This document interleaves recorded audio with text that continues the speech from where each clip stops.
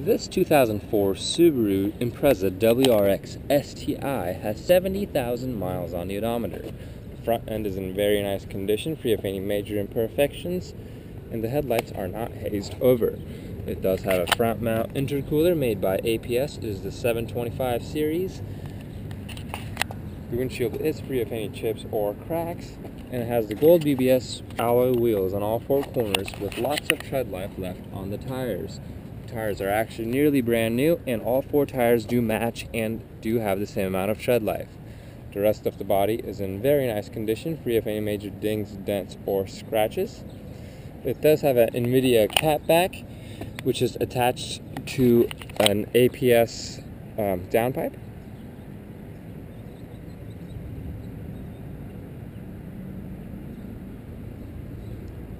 It does have all power options such as power windows, mirrors, and locks. The STI seats are in very nice condition and don't show any wear at all actually. The rest of the interior is in good condition as well, free of any odors, rips, tears, or stains. Overall, this STI is in near immaculate condition with some very high-end parts.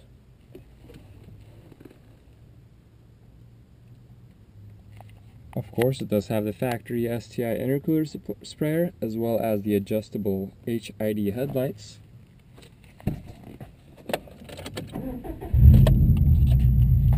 And as you can see, it starts right up and idles perfectly. There are no lights on the dash.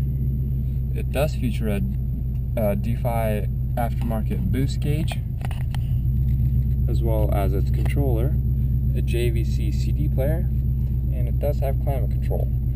Of course, it is a 6-speed manual transmission and does feature a cob shifter as well as a cob short shifter. It does, of course, have the central differential controls.